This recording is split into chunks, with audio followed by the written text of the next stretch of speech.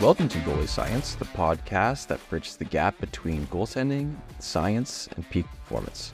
I'm your host, Jamie Phillips, a former professional goalie, currently pursuing a doctorate in physical therapy and specializing in goalie performance coaching.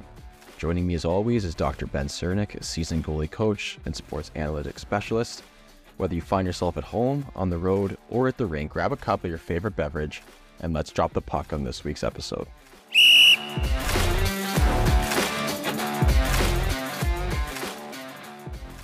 Jamie, we are back for another day here. And before we say anything, I need you and I need everyone listening to manifest me getting equipment. We're manifesting new gear for me. I have a tournament at the end of April.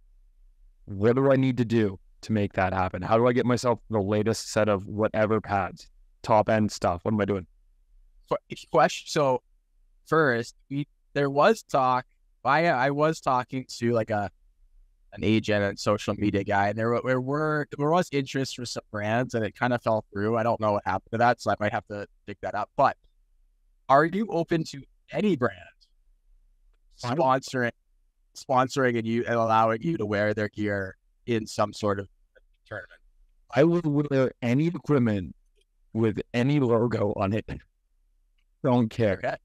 I am. So, I mean, I think you've probably seen this too. Obviously, gear is a preference thing. I will say this, that pretty much anyone making modern equipment, any major company, even the smaller companies, all the new stuff is like so much above even what we were 4 or 5 years ago. Like the quality.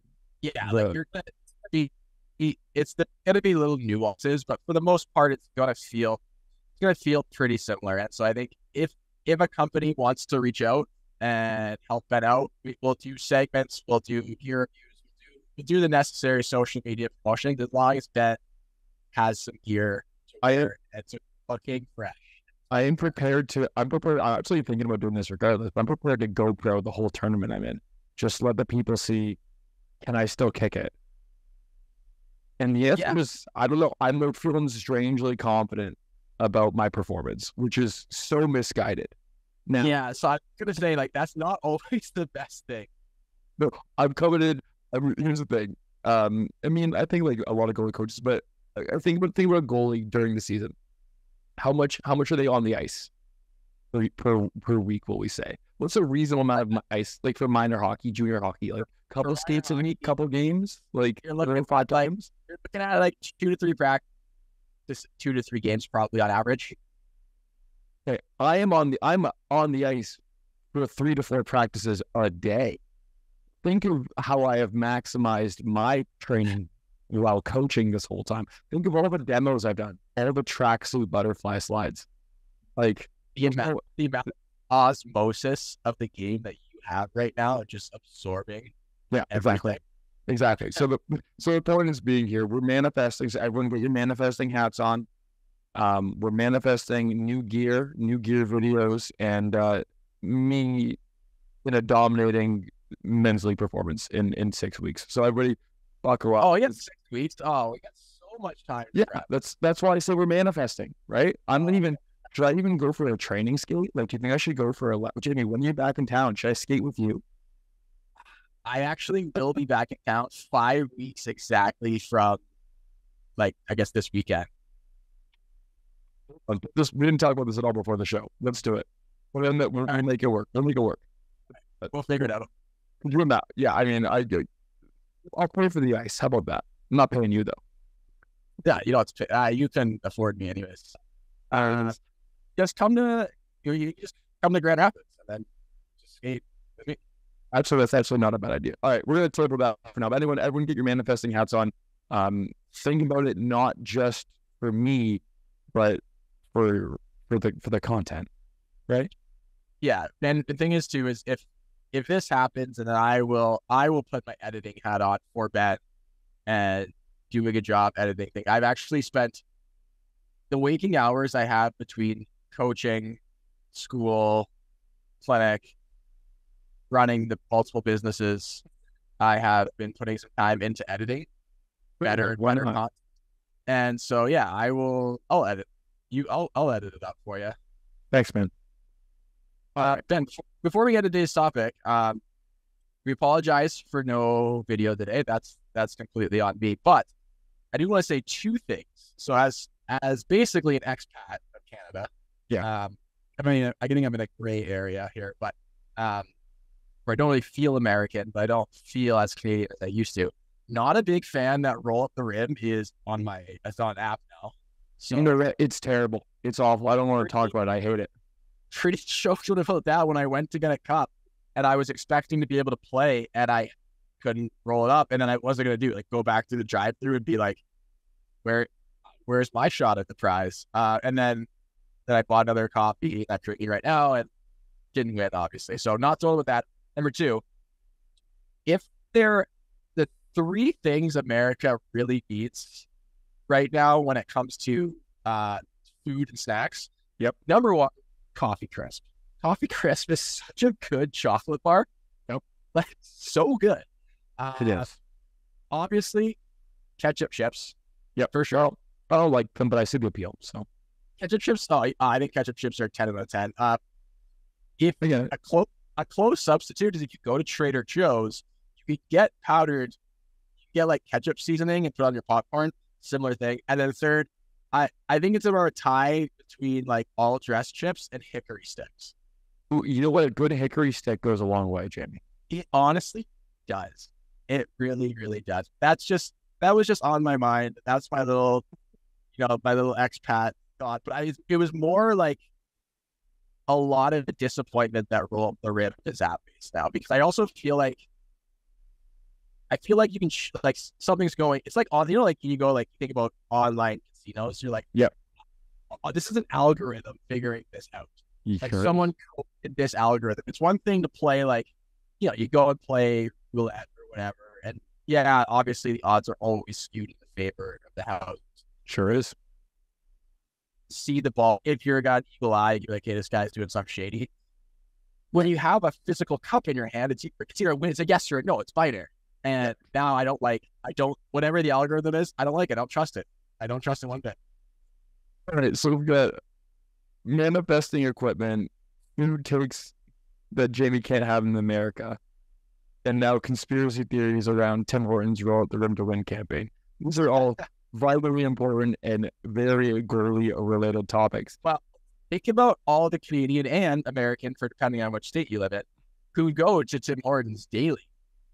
Like Tim Hortons, what is and was a pregame like steak.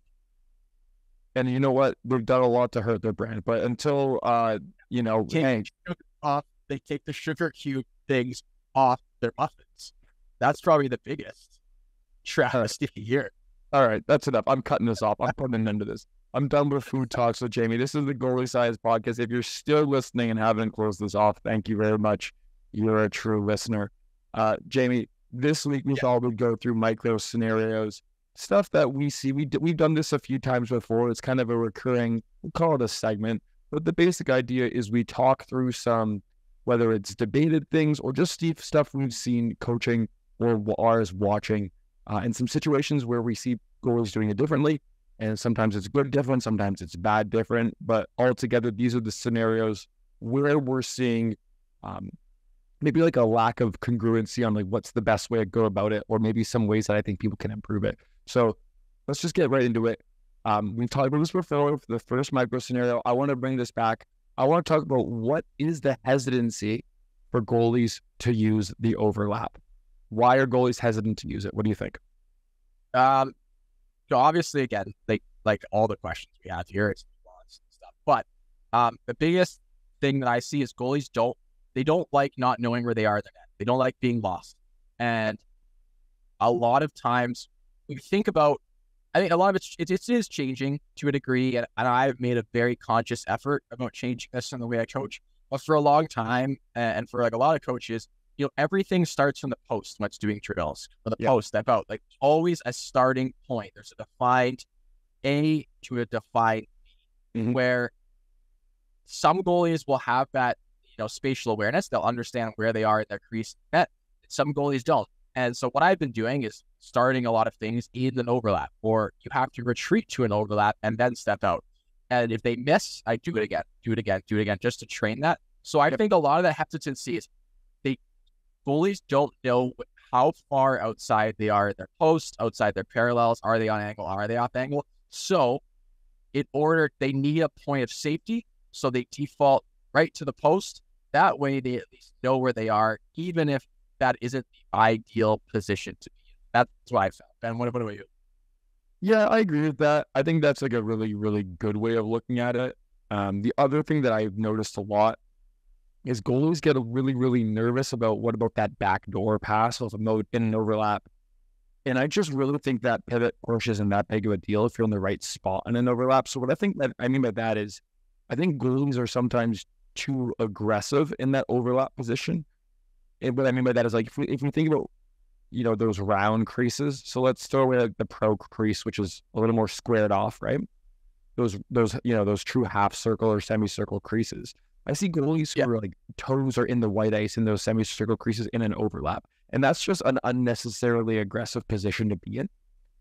That's like not where you need to be when it comes to an overlap. You can be essentially about 3-4 inches in front of your post and you're covering the same amount of net. Exactly, right? The net's not very wide there. So the number one thing that I'm seeing is I think goalies are scared of, well, what can I still use an overlap if there's a backdoor option or a pass option? I think you can. In fact, I think I still would recommend it most of the time to be in an overlap because, again, something that I believe in, and I guess I'll throw two questions your way is, I'm a firm believer in a goaltender's approach needs to be, I'm going to play the shot and I'm going to give myself a chance on the pass. It's not, take the shot and at all costs. It's no, you need to still give yourself a chance on that other option. But I think goalies are doubting their abilities to play that secondary option in an overlap, and they shouldn't. I think it's a better play than they realize. So what do you think about that?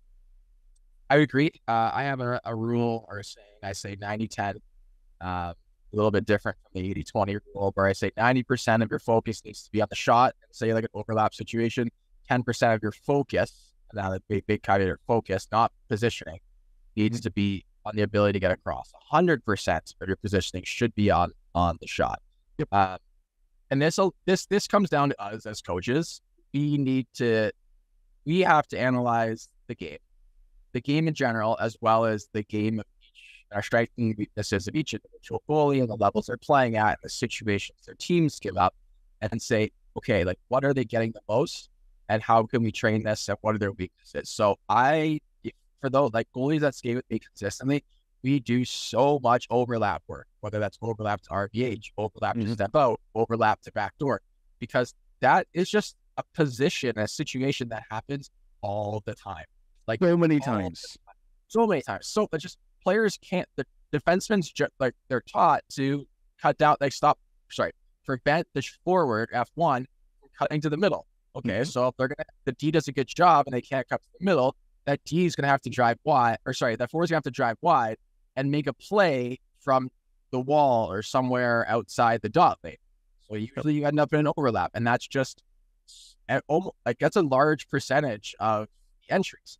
So I think that's pretty normal, but that comes down to us. Like, if a goalie lacks the ability to get across in that backdoor save, we need to, reverse engineer what's happening. Why are they not getting across? Is it a read? Is it a physiological thing? Like, do they just lack the power or the flexibility or the ability to rotate their hips? Are they leading with the head and not with their chest? And that way their line's bad. So, like, I think there's about a million things it could be, but that's up to us as coaches to be able to identify and then train that either the bad habits out or add in the necessary ways to do it. Right. We're going to immediately sidechain this. So I agree with all of that. And I think that actually puts a nice little bow on that one. I think it's just a comfort thing. And I think we can just expose goalies or give them more opportunities to just encourage the use of the overlap. It is ultimately a good position to use. And it really limits unnecessary RVH or post plays or awkward goals. I think the number one thing it does for younger goalies is it just limits the bad, like squeaker because you're on your post and can't butterfly goal, which is a killer for confidence for younger goalies. It's also a killer for confidence for older goalies if you're getting beaten in RVH from 35 feet away. And I'm going to add in one thing here. It goes back to like what I do, and the goalies that skate with me can attest to this, where I start a lot of drills, not even really in the overlap, but not in an overlap off the post, but I put them in an overlap with their blade touching the outside of the net. Yep, I do. And I say, find your post. And then they always look at me like, what? And I say, find your post without looking down at your feet, without becoming super off square, off angle, making sure you're looking up ice. And then they go, how do I do that? And I usually honestly just say, figure it out. Because I need them to try it and understand, okay, like I ended up outside my post, like too far. I don't need to panic. I just need to return to the house or adjust myself without throwing everything off and getting into these positions where oftentimes a goalie will panic. And I gotta work that out of them, get rid of that sense of panic. So goalies are confident when poop hits the fan, as they say. Yes, I agree. The thing I was going to call you out on, and I call you out, it's the wrong way of doing it.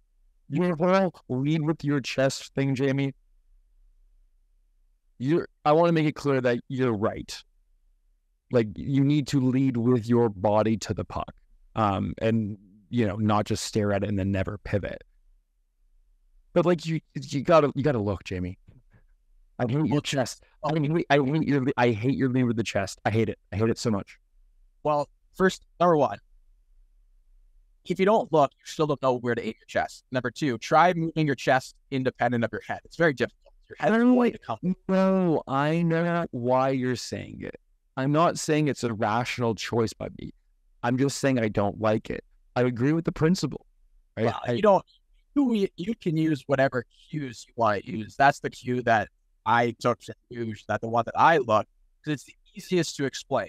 Easiest to explain to kids because I can show them, have them demonstrate their head independently, and then trying to move their upper body independent of their head, how difficult it is. And then we just go into skating efficiency. That's probably the biggest thing that I have harped on, and one of my kind of my bread and butter is crazy for someone who's a horrible skater. I've been good at getting guys to be good at skating, guys and girls, and it's all about being able to control the hips and the knees, the ankles through that torso rotation. And so the sound effects I'm going to use, and you'll know I got on, but someone's probably going to laugh. But it's like as soon as someone's about to push, they usually go push. Yep. If I can get rid of push and turn that into one movement, I'm now taking 2 or 3 steps and turning it into one. And that is a split second faster that may result in more saves over time, which results in, better save percentage and wins, et cetera, et cetera. So you can use whatever cue you want. Problem is, when I say lead with the head, the chest often trails behind. The goalies end up off square, off angle, and I think most times, especially when they're sliding, they have horrible lines, and then they give up goals. And then they're like, "Well, I led with my head." I'm like, "Yeah, but you can look at the puck and have everything be off angle and off square. It doesn't matter." And so I need to instill that idea and that body control and awareness early on with my goalies before they go somewhere else and they learn kind of bad habits. Then I have to try to regain them back out. That makes sense.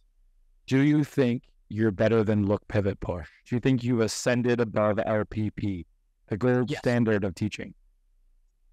Depending on what age, someone who's just beginning, probably not. But when it comes to most goalies that have the basics, I don't use look, pivot, push because it takes too long. When I'm skating with a confident skater and a good goalie, it takes too long for them to think about look, pivot, push. I need them to. The thing that I work on a lot is I need them to be able to look while they're pushing, look and push. So they identify as they're moving. So either whether that plays happened out of their peripheral vision, they understand, okay, that puck is now towards somewhere blocker side. So as they're rotating, they're able to adjust in real time, push on angle, and they're on angle on the proper line, end up square, save that fraction of a time that would have been lost through that look, pivot, push kind of method. And there. But for young kids, young kids that they can barely stand up, you gotta say, turn your head. Okay, now push. Turn your head, now push. But it just, you have to tailor your coaching to the skill of the goalie in front of you. Yeah, I mean, well, this is again. I set this up all to say that I don't think. I think ultimately everyone's just saying the same thing. It's just differently, and I think leading with the chest. Yes and no, because I've had some goalie coaches kind of argue about the lead with the chest, and Yeah, because they say, is it me? Is that goalie coaches? Is it me? no, it is not. It is not you. And so I've had some good discussions with it, and like I said, like I'll bring the receipts for the difference in movements, but that's but that's my nuance. That's my coaching style. Everyone's gonna be different, and so far, like for me, you can't really argue with some of the biomechanics of it when when it's applied properly. But for some goalies, they don't pick it up that easily, and that's okay. It just takes a long time to understand and kind of adjust to that sort of different feeling of moving. And so that's where, I think the juice is worth the squeeze if you put in the time and effort to be able to save a fraction of a second with all your movements throughout a game. And I'm here to say for those those goalies listening who are not actively thinking about leading with your chest, I think it's also fine. I think if your goal is to look and get your chest to the puck, which ultimately should be your goal regardless. I think it might be a little bit of a semantics one. I opened this can of worm, hands up. This one's on me. You can open it. Just like some people teach skate on post, and I'm very much against skate on post in honestly all situations.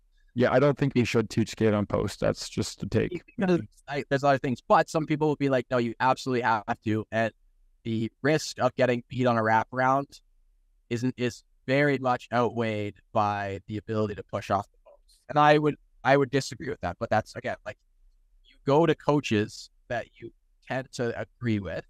Mm-hmm. If you don't agree with them, you usually go to coaches otherwise. Or if you really don't agree with them, you got to be like, hey, like this is what I like to do. And that's it. Like when I was in Finland, one of the goalies there, he's like, my goalie coach says because of my hips, I have to have shit on post. And I was like, okay, I vastly disagree. But if that's what you like and you are super comfortable with that, then let's work around it. And, it's funny because he messaged me halfway through the season and he's like, yeah, I switched to lace on post and everything is better now. And I was like, okay, well, I'm glad to hear that. And I'm glad that it probably took you giving up some goals and learning and trying to understand that what you were doing was definitely not the best way. Like I actually would have rather him go skate on post than chin on post. But now that's a take. Tuukka Rask just read over in his proverbial. He's alive, so but but that's that's I guess an opinion. That's my take, but I don't know. It's variance between professionals and their opinions and whatever works. For some people, if skate on post really works for you and you're adamant about it and you don't want to do it the other way, sure. But when I beat you there against the post, I'm going to sell DVR. Yeah. Yeah, and I understand it. I mean, I think this was not on the docket for what I was hoping to speak about today, but I think it naturally leads itself this way.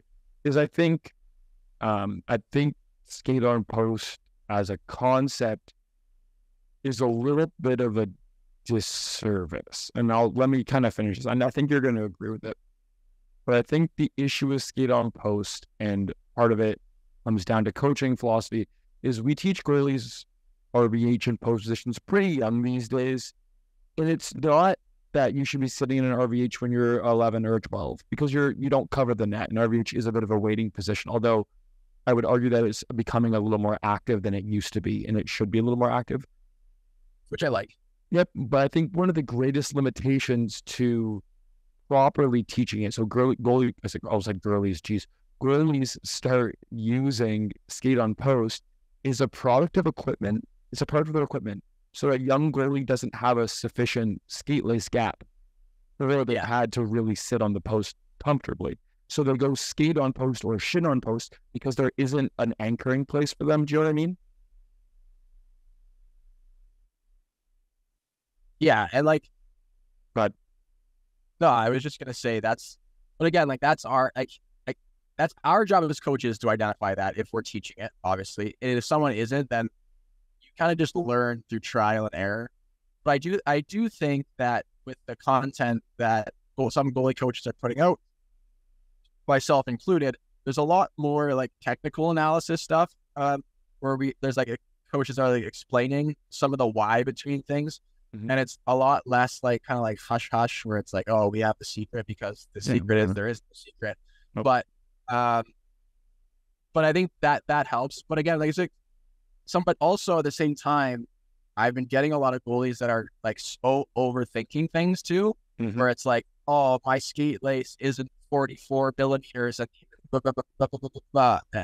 I'm like, hey, like, okay, sure, but just maybe try this or try that. And you can't always, unless you're measuring it with a ruler, but it just seems like at some point it's like, yeah, like your skate lace or your bungee is just too long or it's just too short. So Goldilocks it, find somewhere in the middle that works. Yeah.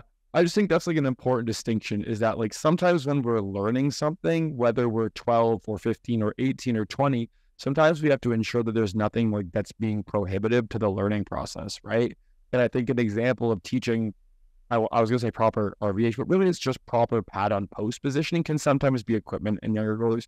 So, setting just to be mindful, making sure like if you're having a tough time, again, this is older goalies too, if you're having a tough time getting a really consistent seal into that post with the boot of your pad or in between, I should say, but the boot and the skate, the cap of the skate, just make sure that gap on your skate is not problematic, too tight. Look, those have too much ankle torque. Now, a lot of modern gear lets your ankle sit pretty loose and pretty freely, so that's not as much of a problem as it used to be, but it still exists. It's still there. Yeah. All right. Well, I'll go to my micro scenario now, and this one, I don't know if it's more macro, but I think a lot of it is goalies not paying attention as much when the play is at the other end to notice a situation developing and stepping out at the right time. So I think we spoke about this with Boosh maybe a year or two ago. That was the first thing he worked on. But I noticed when I was watching a couple high school games, and it was whether the goalie was chasing butterflies or something, or just wasn't ready, or maybe they just didn't like to do it, is as that play was breaking into the zone, like crossing the blue line, they were just stepping out.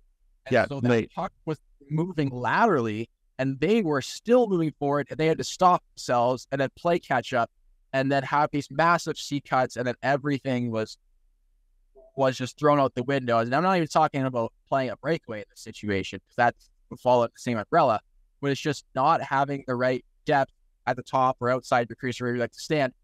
Identify that play is entering the zone. Now, I mean, if there's a quick rapid turnover, yeah, you just do what you have to do. But when that play is breaking, like coming out from your offensive zone as the goalie, you need to be aware and identify something is happening. Now it's time to engage and be ready. Yeah, and we did talk about this with Derek before, but I think one of the biggest things in general along with that is I think goalies are just not stepping out early enough, period. Like, end of discussion.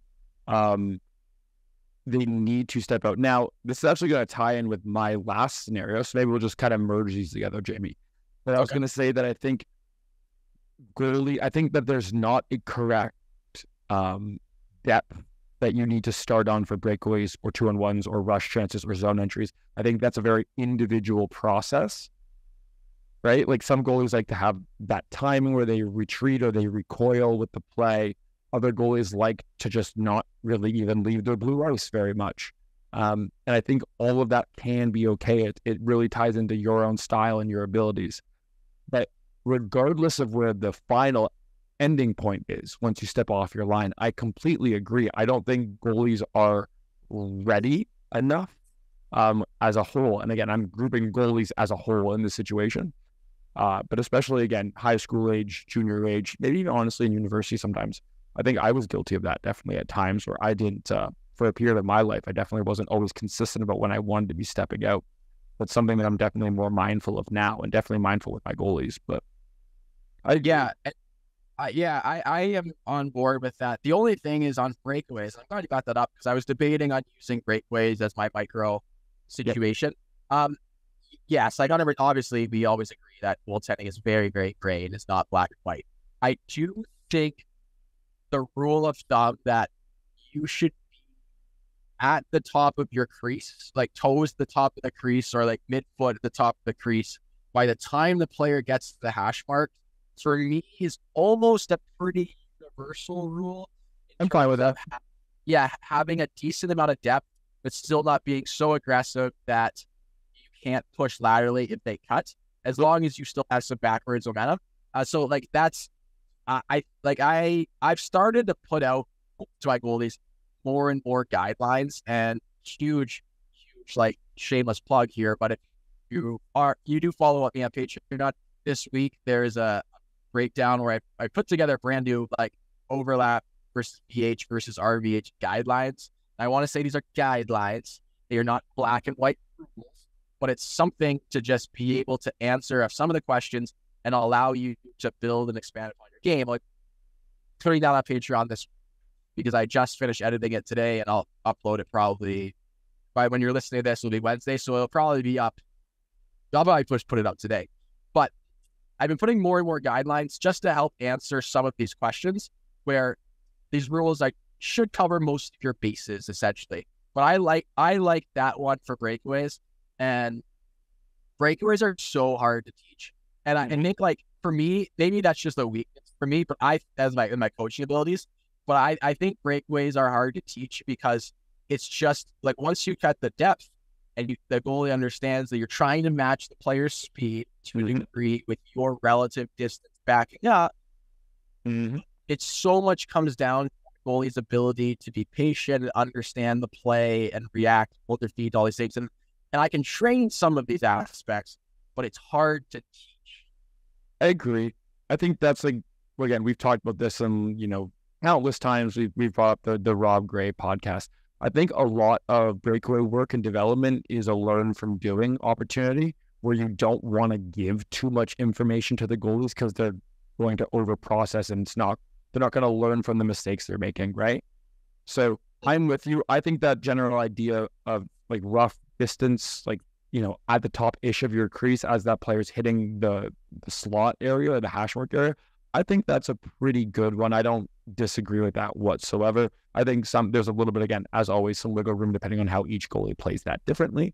The thing that I think is maybe the most debatable is going to be just the starting position for a breakaway, right? So some goalies, like we just described that slot entry position for a forward, a goalie is going to be the top of the crease for that. What about goalies who start their breakaways with their feet in that position? Like that's their starting spot. How do you feel about that? It's one of those ones where if it's not broken, don't fix it. I don't think it's a problem. The one that I don't love is, I think it's the old Marty Turco, but I think Dustin Wolf does it now too, where like you just kind of like fly out as the player's coming in, like more of a shootout. Yeah. I just think like so few goalies have the edges, the ability to be able to handle themselves in that. So it's one of those ones where it's like, all right, like you want to do this and it's working for you, sure, absolutely, but like I'm not going to recommend that goalies do this because it requires a tremendous amount of skating, edge work, and timing that few goalies have the ability to consistently reproduce without errors. And so that's kind of the only thing when it comes to breakaways. Goalie wants to start at the top of the blue or whatever. Yeah, sure, as long as they're not getting backed up too much or getting caught flat-footed, whatever works for you. I have one question and I have one more thing on breakaways, but when you're teaching breakaways to goalies, say you have two U15 goalies, for example, let's say you've never worked with them before and they want to work on breakaways and they're like, hey, how far should I start out? What is your blanket starting spot? What would you say you should start roughly here is a good place to start and try around with? What would you say? So I don't. So if the goalie asked me that question, I would go answer back with, where do you think you should start? And I want to hear yes. Yeah. No, I'm cutting you off. No, that is the correct. That's the correct answer, but that's not what we're talking about here. This is not the goalie coach question. This is a personal. You have to give a blanket recommendation to someone. This is hard because I've actually never thought about this, because this goes completely outside of my flow of teaching. Well, you should try just coming off a March break camp where you have to do this with 18 goalies at a time. Well, that's why I did do a March break camp, and not because of breakaways and not because I'm super busy. Yeah, I would probably say I would think about a foot outside the crease is probably a good place to start as a guide, like a guide. And then it just gives you a little bit of room to be able to retreat, but not too much where you get lost and not so far back that you get back to probably about a foot or a skate's length, maybe. Yeah, a skate's length. Well, I mean, the one that I always default to is 1 or 2 steps out from your crease, is what I always say. But then going some massive T-push out, and you're like, that's and guess what? Then you fix it, right? Like, I also don't have a ruler out there that if I told a goalie a foot, they're going to pull out the ruler and measure that equally, right? And again,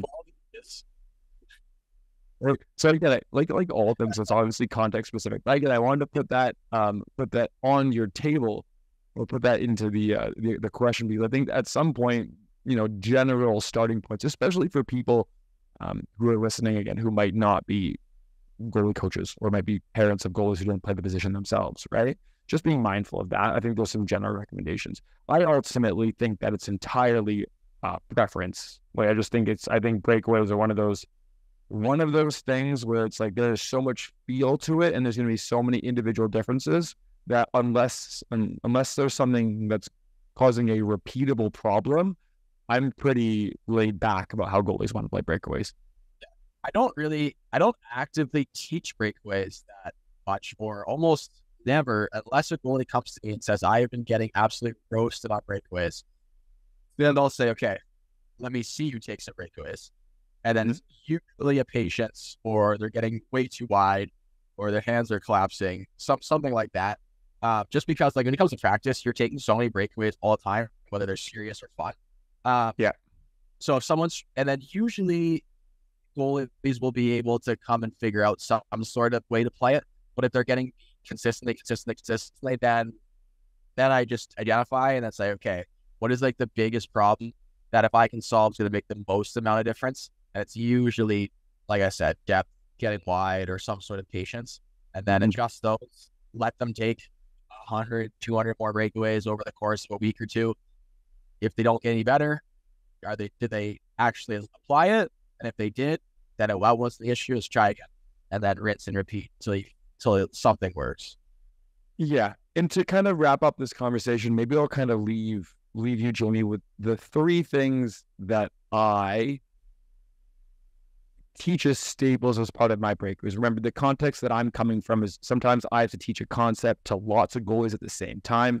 I'm not the elite goalie method, unfortunately. I don't have this unlimited private ice time ability. So cool of you, though. And summer camp schedules should be dropping, but I'm not a big, my opinion on massive camps. We're out here all doing our best. The point being, the 3 things that I always teach is foundations to breakaways, and especially when you got to teach breakaways younger goalies, maybe they need some tips, some pointers, some things to focus on. But sometimes when you do this with the older goalies, 21-year-olds need some reminders sometimes too. The things that I always say is, 1, you mentioned already, you got to kind of match speed to some degree. And you don't need to have the exact same speed. I think goalies think that sometimes, like, match the exact speed of the player. No, it's like if a player is coming in with more speed, you need to retreat quicker. Yeah. That's not rocket science there. That's number 1. There's a relative matching speed component with our retreat.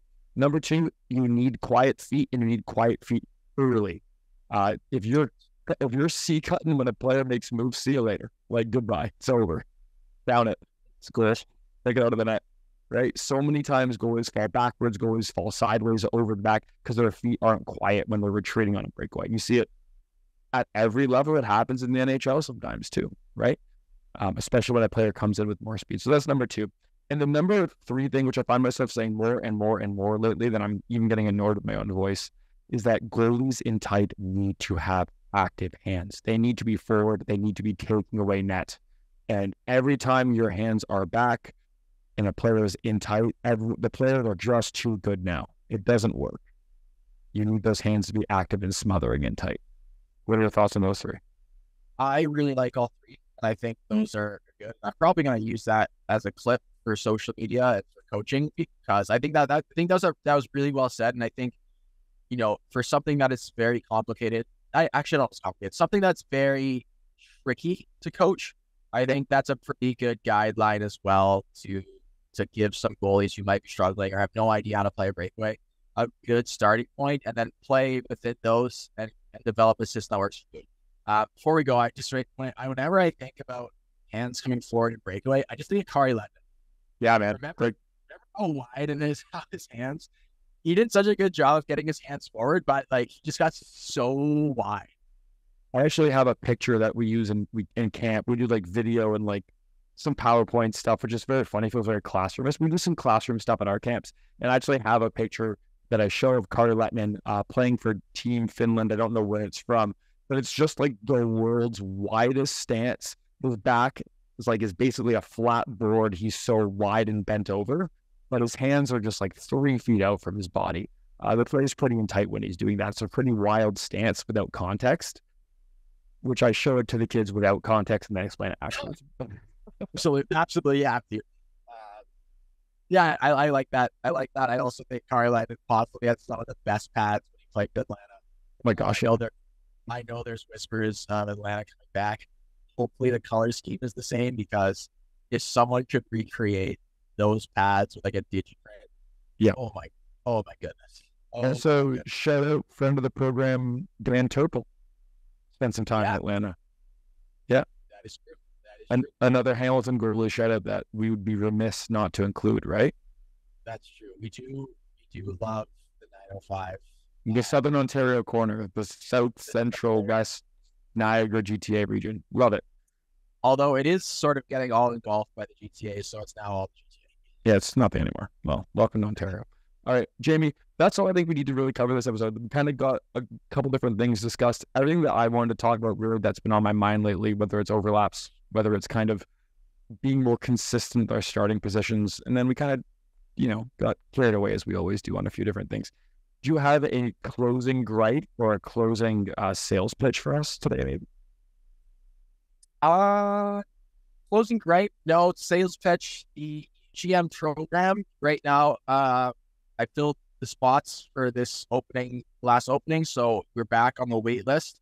However, if you join the wait list, you get early access. And so whenever I open spots, like I didn't open spots to the public this time because waitlist goalies filled up. Really everything you need to basically become the best goalie you can be: off-ice training, on-ice edge work, brought in some mental coaches. There's mental coaching involved, very in-depth program. Just go to elitegoaliemethod.com to find out more. That is my sales pitch, because I really enjoy doing that, and I enjoy the success that a lot of these goalies are having. So if you're interested, like I said, elitegoaliemethod.com, check it out, read about it, see if it's for you, and then if you think so, join the wait list. And when I open up spots towards the end of April, maybe you'll be a lucky goalie to get it. This is a good sales pitch. I'll add another one. As always, Jamie mentioned it before, but definitely if you're interested in some more goaltending content that is pretty good and worth your time and money, go check out Jamie's Patreon. It's a great place to learn. It's got amazing content that I don't make a cent off of. So, Well, imagine my sales pitch if I was making money on it. My final pitch of the week, aside Ben's gear. Let's just if you work for a hockey company, there it is. We want to sponsor the pod. Doesn't matter the company, Ben will wear it, we'll make content, it will be unbelievable, and we have a sponsorship package. We would talk about that obviously and get something set up so that we can have a presenting sponsor for the Goalie Science Pod. I want nothing more than to review the latest set of pads and explain how Bauer, if you're listening, we're waiting for our proprietary checks, because Jamie, you and I had no straps on our Bauers before that became the stock option. Yeah, that is true. And I was one of the first goalies with the 580, and now every goalie wants a 580. The Bauer 580, excuse me. Let's clarify. Bauer 580. Yeah. So I would like some commission on that. I was going to say, our check is just probably in the mail. Like this time of year. It might have gotten lost. Yeah, we've moved a lot. It's hard to keep track. So, my birthday's coming up, man. Surprise. Yeah, that's my pitch. I will. We'll do anything. All right. On that note, everyone, thank you as always for listening.